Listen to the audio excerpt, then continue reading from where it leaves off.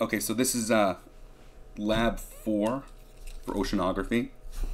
It says it right up there. And so this lab goes over the ocean sediments. And I know a lot of people had some questions about this, so I just wanted to quickly go through some of it. So there's a lot of background given here. You should read through it. It corresponds pretty well to what's in your PowerPoint presentations. So it describes the different types of sediments. You base the types of sediments on what they form from. So there's terrigenous sediments, right, which are formed on land. This lab goes through it all very quickly. There are biogenous sediments, which come from organisms. There are hydrogenous sediments, right, so they might precipitate directly out of seawater. And then there are even cosmogenic sediments, right, things like micrometeorites that fall into the ocean. So there's lots of different types of sediments based on where they come from. And then another way to describe sediments is to look at their particle sizes. So this lab has a nice little figure here that shows the different particle size ranges. And so in geology, we have these different terms for different sizes of grains. And so in geology, a boulder is not just a large rock. It's one that is more than 256 millimeters in its widest diameter. So some grains are perfectly spherical, other ones are like oval shapes, so they have a longer and shorter axis, right? But that's just part of how we describe them. But if the longest axis is over 256 millimeters, it's a boulder. If it's between 64 and 256 millimeters, it's a cobble, and then we have pebbles, granules, and all of these guys here, these are all different types of sand. So sand is a size class for a geologist, it's not a material, right? Like beach sand can be made up of a lot of different materials, but it's all sand because it has these size ranges. So sand is also, it's pretty important, it's well studied, so it's divided up into this very coarse, medium fine, and very fine sand. Below sand sizes, so 1/256th to 1/16th of a millimeter, you have grains that are silt sized. So you take a millimeter, you break it up into 256 parts, right? One of those parts is the width of a grain of silt. And anything smaller than that is a clay, right? The grains are clay. So clay can be a kind of mineral, but it's also a size of a grain. So you can have a boulder made out of quartz, and it would be a quartz boulder if it's 256 millimeters in size. You can have grains of sand that are made up of quartz, and they'll have those size ranges. You could even, in theory, have pieces of silt and clay that are also made out of quartz. Or you could have it made out of feldspar boulder, or feldspar sands, or feldspar clays. You can also have the different clay minerals, which are a special group of minerals that are also clay and silt sized. So the sizes are really important for us, right? There's lots of ways to think about these sediments. There's the minerals, the chemicals they're made up of. There's the way in which they were deposited or brought to a location, right? Was it from an organism? Was it from land? Was it from a meteorite? And then there are the size ranges of the grains. So those are all important parts of understanding an ocean sediment. So you might go to the beach and dig up a pile of sediment or sand or just sediments on the beach or in the water. And if you want to know about its size distribution, right, you can run it through some sieves. So this picture here shows a stack of sieves. They're basically little screens, and you would take your big mixed sample of sand, right, and you would pour it into the sieve. And so you'd have big grains and medium-sized grains and small grains. The big grains will get stuck on here, and they can't pass through these little openings. But the smaller grains, they can go through. So they'll fall onto this sieve. Some of them will get stuck here, right? Okay, and then the really small ones will also pass through. And that goes on and on and on with smaller and smaller sieve sizes until you've broken it up into all the different components of it. So you might start, again, you'll start off with a big random sample of sediments, and we'd like to know what are the ranges of sizes here, so we can run it through a sieve stack.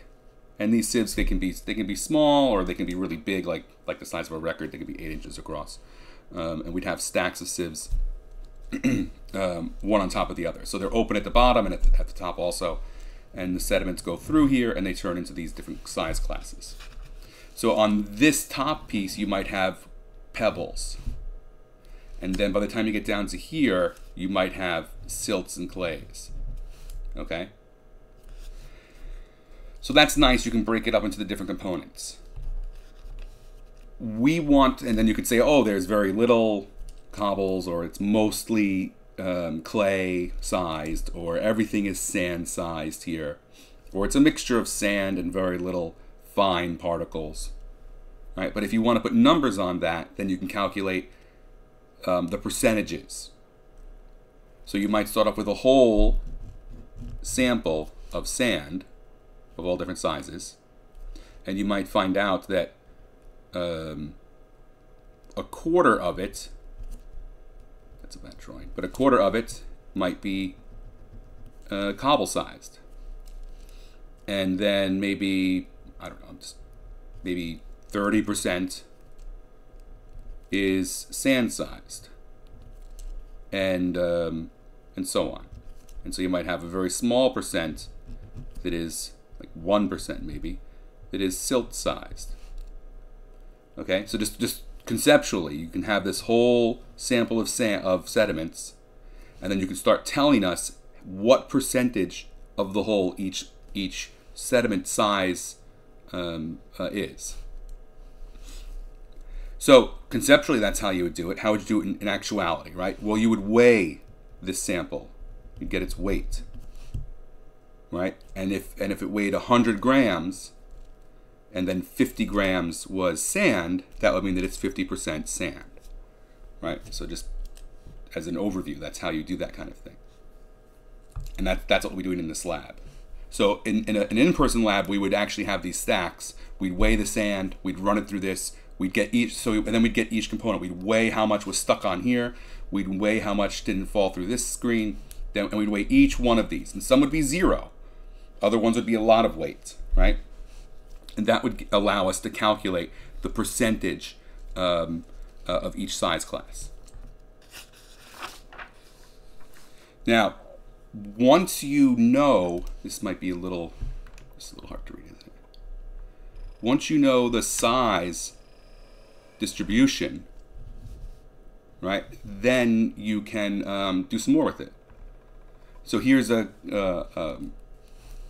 just like a theoretical, again, conceptual chart, right? It has the size of particles along here, from very fine particles to very coarse particles. So maybe boulders, gravel, sand, and then silts and clays. And in this particular sample, we might have found that there was a lot of sand-sized particles and very little boulders and very little clays. And so now, what you can do is, this chart shows us the abundance of those different sand sizes. Of those different grain sizes. So the higher the peak, the more of that particular size there was. So you can kind of think of it as a stack of these rectangles, right, instead of a nice curve. Right, and so this might be 50%, and this might be 40%, and that could be another 10%, right? So each one of these could be that. So you can take that information you got before, where you weighed them and found out their percentages, and then you can just make a little bar graph, right? Showing how much of each, what percentage each size class was.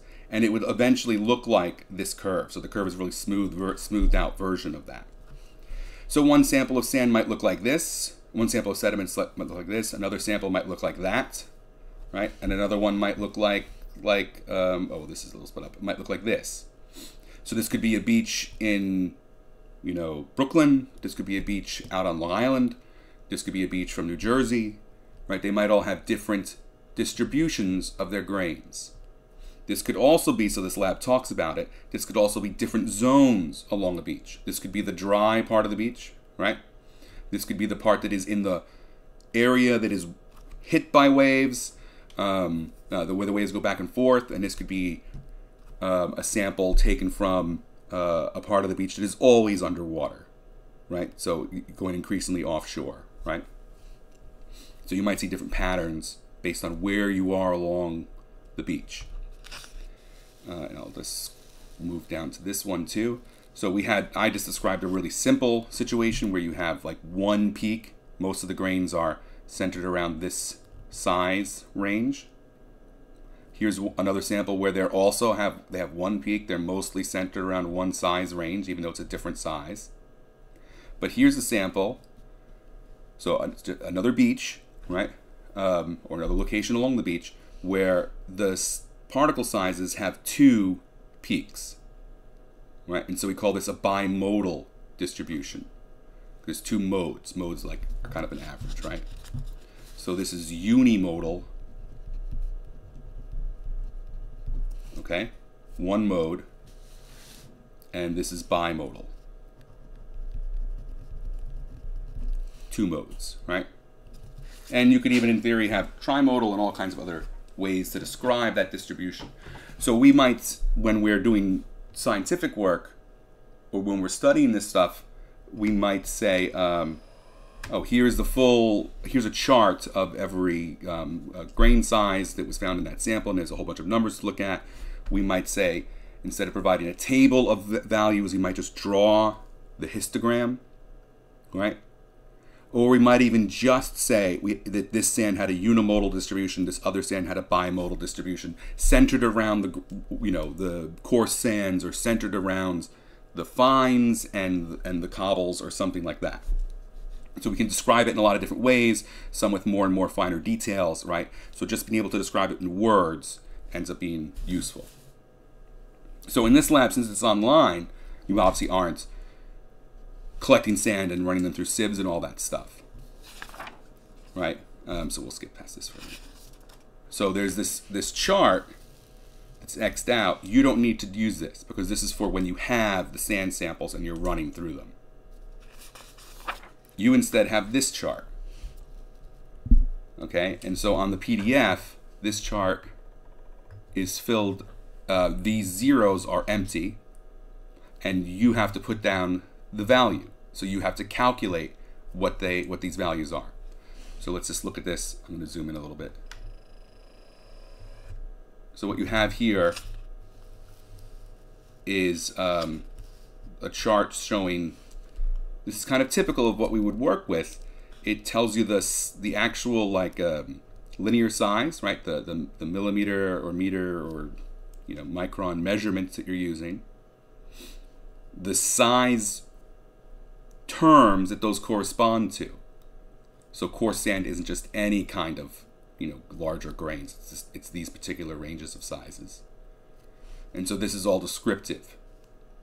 And then here we have the weight that was measured in this experiment, right? So it's as if someone else did this experiment and weighed out the sands and separated them and everything. So you have none of this sample is very coarse sand. Only half of a gram is this range of coarse sands. Here you have just a little bit more than 1 gram that is medium sand in the 0.35 to 0.42 range. Okay? You can, so you have all these measurements here. And then if you look at the bottom, there's all these weights. They are then added up, right? And so actually really what you would normally do is you'd weigh the sample before you even started separating it. And so this is the total weight of the sand sample, the original weight. And so each one of these other things, they are just portions of that total. And what you want to do is calculate what percentage of this whole sample is silt. What percentage of this whole sample is coarse sand in that range, right? So like quickly, what percentage of the sample is very coarse sand? Well, 0%. So you can leave that there. So 0 divided by the total as a percent, right? So let's take a look at that calculation. So here you have very fine sand in this size range. 2.88 grams of the total sample are this. What percentage is that? So you can take your calculator. You have 2.88. What happened? Why is it not working? Okay, you have 2.88 grams of sand in that size range divided by the total, right, which is 115 down from the bottom. That equals this number. Multiply that number by 100, and you get 2.5. So in that case, we have 2. Where am I going to write this? We have 2. I'll just write it here, just so we know the number. 2.50%. So 2% of this entire sand sample is very fine sand between 0.07 millimeters and 0.09 millimeters. So you're going to do that count. So you took the sand weight, or what I should really say is the fraction weight. You divided it by the total weight of the whole sample, and then you multiplied it by 100 because you get a small number. You have to multiply it by 100 to get percentages, right? That's going to equal a percentage. So you're going to repeat that for every one of these, okay? And you're going to fill it out on the PDF. And just looking at it, 0.1 grams out of over 100, 0.69 grams out of over 100. These are going to be very small percentages. 21 out of the 115 grams are this kind of sand. That's going to be a large percentage, right? 36 grams are this kind of fine sand. Well, that's going to be a large percentage for that one. Now, looking at the chart again, you'll notice that it's got two parts. So over here, it's maybe not obvious to everyone. There's sample 1. And then we do all this stuff for sample 1. So someone went out to a place, they dug up the sand, they ran it through the sieves, and these are the weights they got. Then maybe someone else at the same place, or the same person at a different place, took another sample, another shovel of that sand, and they ran it through the sieves, the same sieve stacks, and they got these weights. You're going to calculate the percentages here also. And so now notice, for sample 1, the total weight was 115. That's how much they shoveled into the sieves. And for sample 2, they don't have the same weight. It's a different amount that was put into it. So this is actually kind of a nice example, because how can I compare the sands from these two places, right? I can't just look at the weights of any particular size fraction, right? Because maybe at this location, maybe I collect like 1,000 grams of sand. And then at this location, maybe I only collected a couple of grams. So the absolute weights aren't really useful. I need to have it turned into these percentages. And then if this sand has a different percentages of these sizes than that one, that might be useful. If I was told that I had a whole bunch of sand samples and 2 of them were from the same exact location, I would expect them to have the exact same spread of percentages, right? And other places might have a different spread of those percentages, right? A different profile. So this can, very vaguely be used in like forensics to tell us if a sample corresponds to one location or another or something like that. So it's useful in a lot of different ways. It's useful for classifying and describing these sands to geologists, and it's useful for, other kinds of work. Okay, so again, it's a lot, but you're just taking the weight of that fraction and you're dividing it by the total weight of the whole sample. And so this is 100%, so it doesn't matter because it's everything, right? Okay. Then it asks you some questions like, Oh, yeah, okay. So once you've got them, you then go to the next part. So on the next page, let's zoom in a little more. You don't need to use this.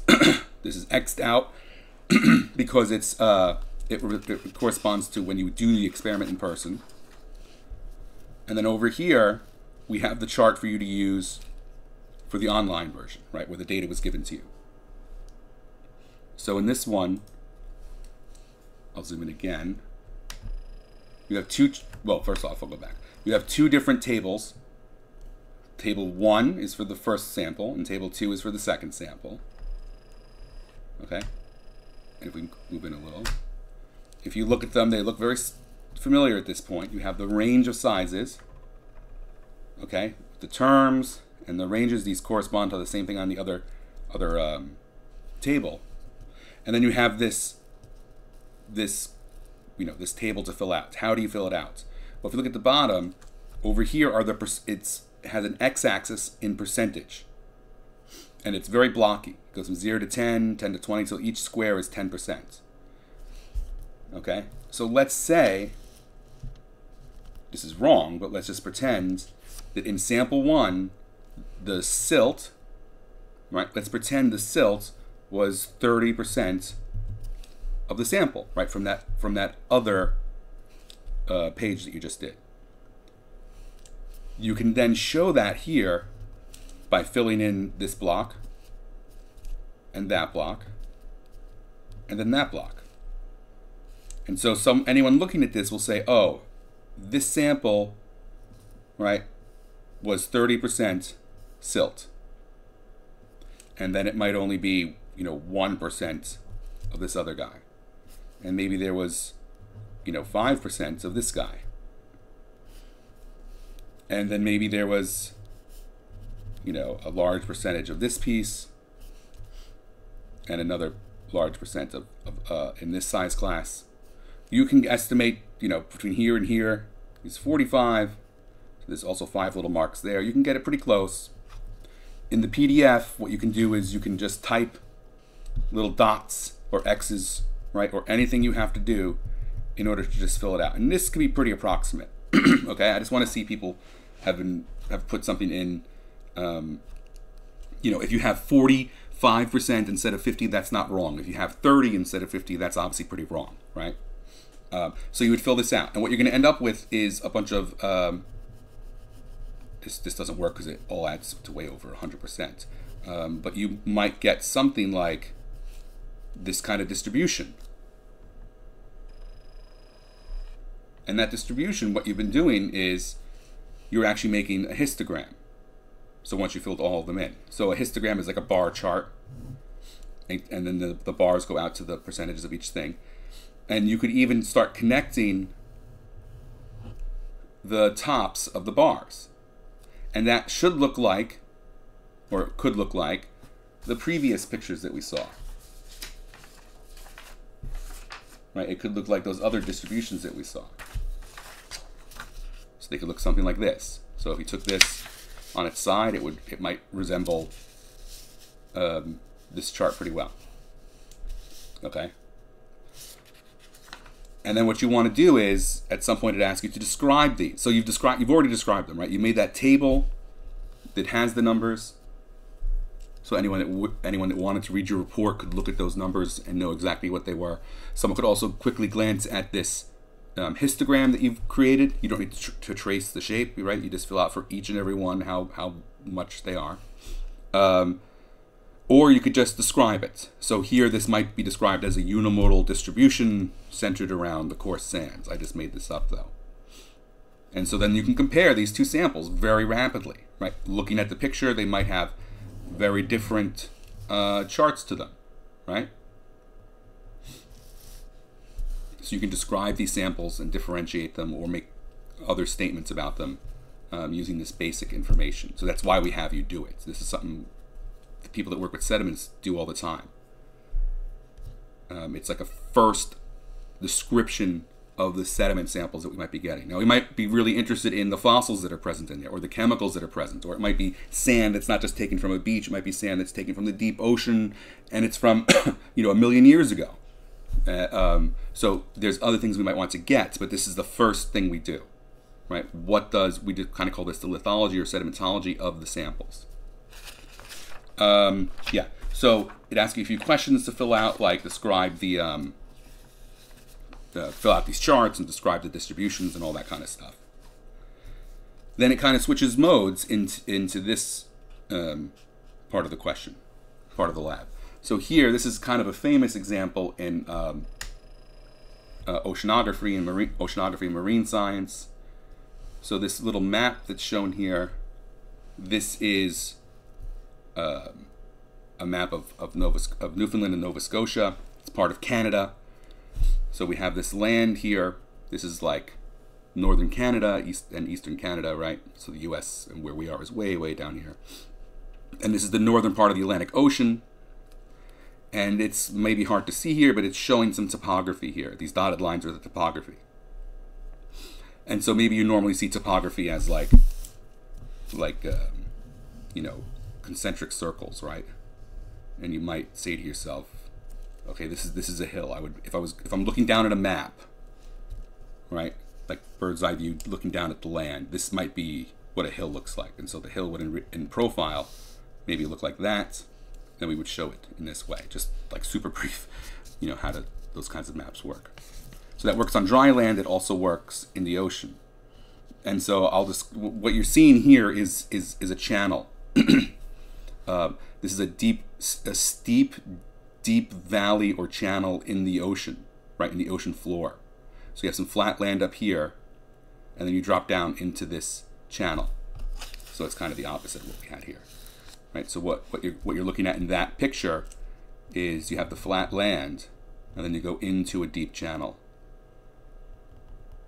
Okay, this is a profile, right? And all this is under the ocean. And so that's what the land looks like. And so into these deep channels, you sometimes have what on dry land would be an avalanche or a mud landslide. In the ocean, we call it a turbidite flow because it's a little bit different. It has a special name. But it's basically a kind of avalanche under the water along those steep cliffs. And so what happens is that in these channels, you have these turbidite flows, these collapses, that run through the whole channel. And they kind of clear it out, right, and scour it out. And then you get a deposit of sediment somewhere at the bottom. Now, that happens normally in nature, and we weren't really aware of it, or we didn't know a lot about these kind of turbidite flows and these submarine avalanches until this event happens. So this is in, I think, the 1930s, 1929. And so the technology then was different from today, and they had these telegraph lines. And so they're only showing part of it, but these telegraph lines would go from, you know, Canada and the US to like Europe. And this would allow communications between Europe and the US and North America, right? Using telegraphs, right? Like those, like Morse code, ... dash kind of thing, right? And so these were lines that were laid down by ships on the seafloor. And so here you have this canyon, and the lines are going across the canyon. And they're dipping into it in some places and everything else, right? So let's just go back to that profile pic. Here's the canyon. Here's a little cartoon boat. Okay, very bad drawing. And they were laying down these lines, these telegraph lines. And so you get them like this. And maybe sometimes they droop into the canyon or whatever. Okay. So this was the setup. You had all these lines and cables going across. So I'm saying this is telegraph lines. We have these today, right? We still have them today for internet communication and other kinds of telecommunication lines. They're actually still out there. We've laid many new ones since then. But so these were really important. This was how people in the US and Europe and other parts of the world, how we could have like global communications back in 1929. So in 1929, there was an earthquake. The earthquake was centered here. That shaking caused a collapse of the marine sediments, and it caused this turbidite flow or avalanche.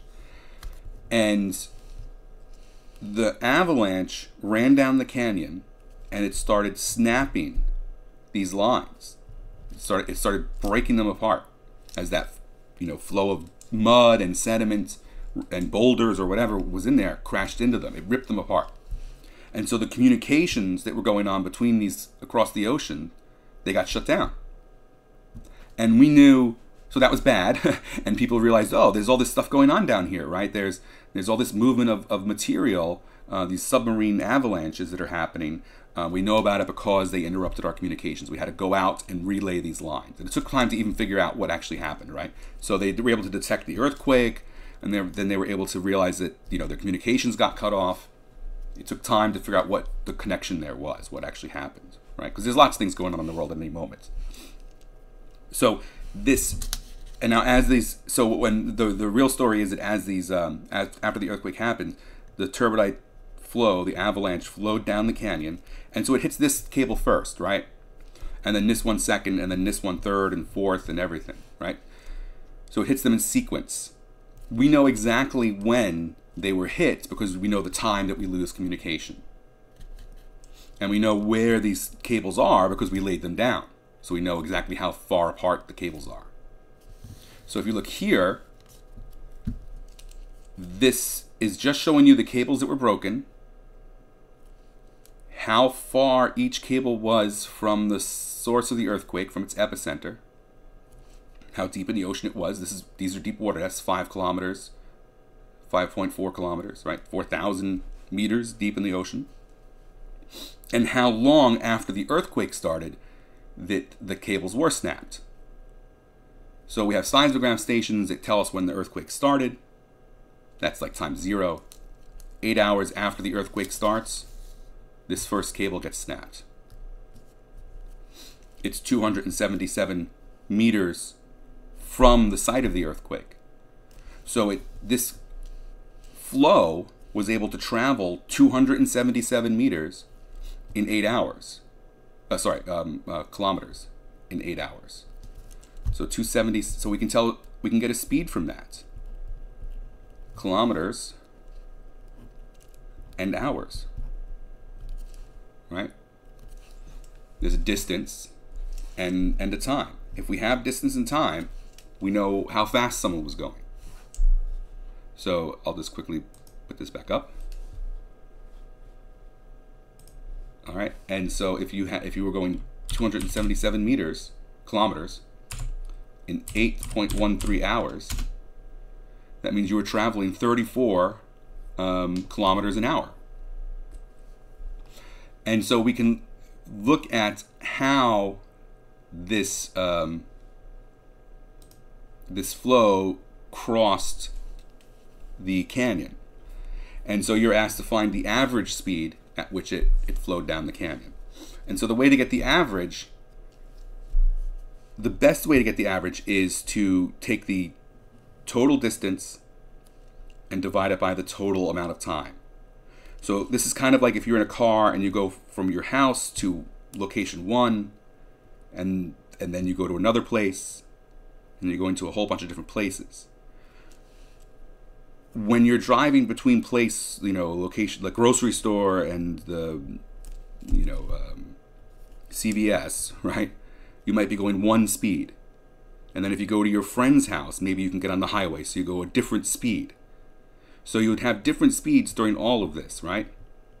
But if we wanted to know your average speed during this time, we would find the total distance, and divide it by the total time. So maybe you drove with many stops 100 miles, and you did the whole thing in 1 hour. Your average speed was 100 miles an hour, right? Maybe one part was faster, other parts were slower, right? So you can calculate the total distance and the total time, and you can get the average speed. So you would take this distance, subtract this distance from it, and that'll give you a change in distance. And then you would take this time and subtract that time from it. That would give you the change in time. So, you don't necessarily add up all of these times or something like that. If that's not clear, you want to find the change from point 1 to point 7, and the time between point 1 and point 7. And so once you've done that, then you've calculated the average speed of it. Okay. So that's what we're looking for in that one also. I kind of worked through some, right? So for example, these are the kinds of answers you're kind of looking for, right? So here we go from 450, the cable break at 450 kilometers, the cable break at 277. The difference is 173. The difference in time between those two things was 0.89. The speed is change in distance divided by change in time. So this was the change in distance. This was the change in time. You get a speed of 194 kilometers an hour. So this one was very, very fast, right? And so that was going from the 277 to the 450. Okay. So it's going almost 200 kilometers an hour when it travels from this line to that line. It's going very fast.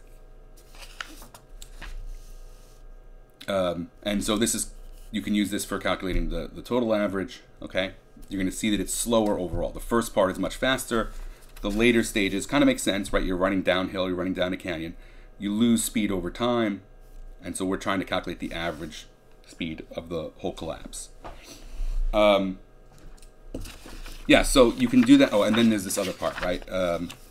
Now this part shows you is asking you to make a graph. So look at the, let's look at the whole thing first. So it's really just a piece of graph paper. And on the bottom, it has distance from the epicenter in kilometers. Right, that's what the km is. And then that's the x-axis. And then the y-axis is hours between earthquake and breaks. So break 1, what was its data? It happened at 277 kilometers distance. Okay, that's its x value, and its y value was 8.13 hours. So when you make a graph, you take the x value, find out where it is, and you kind of draw a line all the way up, and then you look for the corresponding y value, find out where it is. You could draw this imaginary line across, and where they intersect is where you put your points.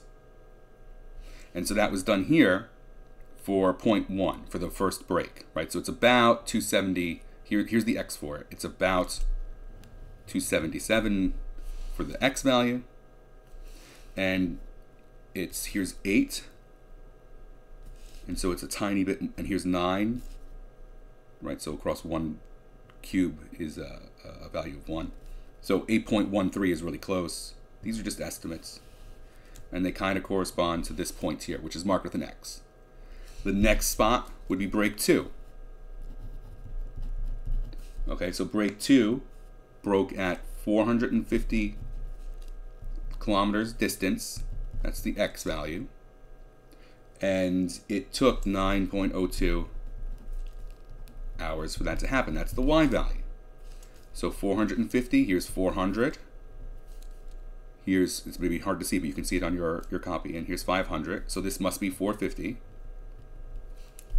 So we're going to go up this line somewhere. And over here we have 8, 9, 10, right? We're at 9.02 is what we want. So I'll just follow this line across.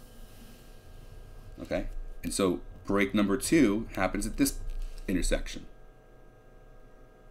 And then you can do that for all 7 breaks. So you're going to have 7 points here, right? And what they're going to do is, visually, what they're showing you is distance and time. And I don't know what the chart's going to look like, but pretend it's something like this.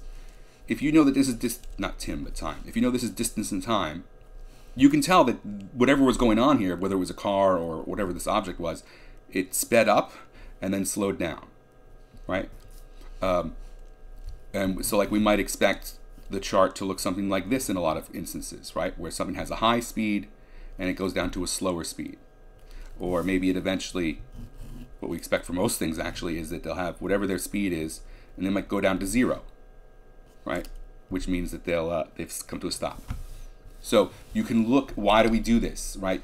Why do we bother going through this table and charting it like this? It will tell us about the changes in speed of that submarine avalanche. And so people didn't know about these things really at first, and it really started to convince people that they were powerful, there was a lot of energy involved, that they could move very quickly, and that they could change the seafloor even. These sediments don't just snap cables, they can scour out the bottom of those canyons and valleys and make them deeper. So these are all different, and like I said, this is kind of a famous example. These breaks along the Grand Banks Canyon off of Nova Scotia. It's when people first started to realize that this was happening. So only 1929, right? About 100 years ago, which isn't that long ago. And so we were able to understand what's happening with these sediments on the seafloor. The seafloor is not some inactive, flat place where there's just, mud on the bottom and that's it, right? There's different kinds of sands. There's coarse materials. There's finer materials. Different locations have different distributions of those different sediment sizes. So some places have a lot of fine sand, some places have a lot of coarse stuff. Sometimes we find anomalously large boulders and cobbles there. We have to try to explain them. We think they're linked to like the growth and retraction of ice sheets. We calculate that data in terms of these tables to share it with each other and try to understand what's happening. And then, in the introduction, it talks more about the setting in which you apply these things, right? So we have different beach profiles. And you can tell very quickly from here now that, this place has a lot of clay and very little of anything else, right? So it tells us about all these different, and it corresponds to these different places along the beach, right? From where we are to where it gets very deep and there's lots of boats out there. So this is how we're able to understand what's happening with these different marine sediments. Okay, so you guys give that a try. I've extended the date for the upload. This all works because we have these nice little stacks of sieves. Try to answer that and and hand it in. Oh yeah, and these pictures here, what's going on here, these are some examples of the sediments. So they're not just, spheres of certain sizes, right? These are like the shells and remains of different plankton and different marine organisms. So sometimes they make up the sediment entirely, right? So it's just, again, one way in which we try to understand these sediments, which tell us about processes in the ocean. So give that a try, upload that, and then we'll see how that goes. Okay.